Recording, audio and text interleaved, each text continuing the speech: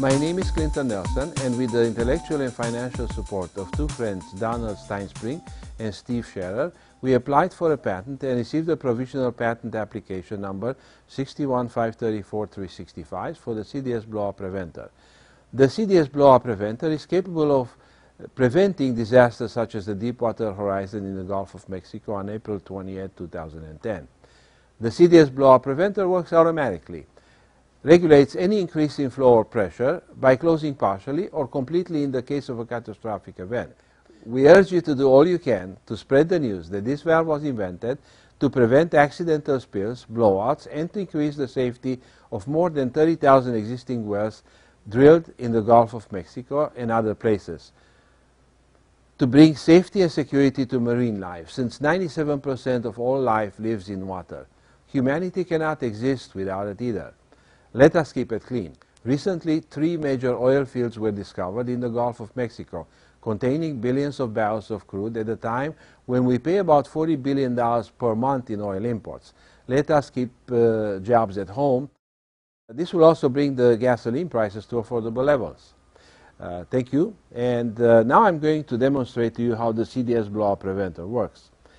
This is what a typical oil exploration rig contains, deep sea oil exploration contains, and you have the oil rig. The oil rig, of course,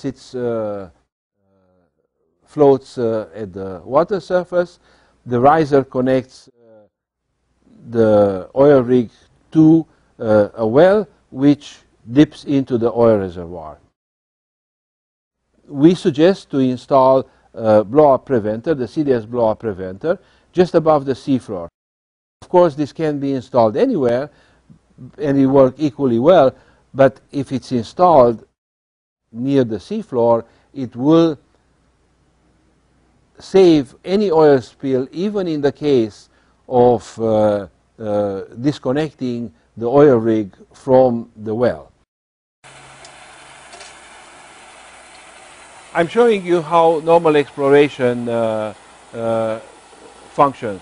Right now, this blowout preventer was set up for this type of flow. If I'm going to disconnect the oil rig from the well, which I'm going to simulate now, it's a rupture. That's basically what happens. The blowout preventer works the way it's supposed to, shuts off the flow. To reconnect it, all I have to do is reconnect the oil rig to the riser or to the well, of course, and just by closing the valve on the rig, I repressurize the valve, and as soon as the pressure equalizes the well pressure, the valve will open and I can get back into exploration.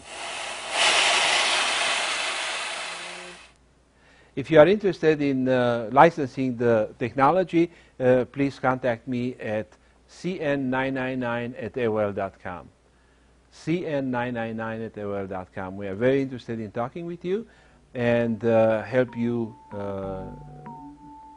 build a safer, better world for tomorrow and for next generations and following generations. Thank you.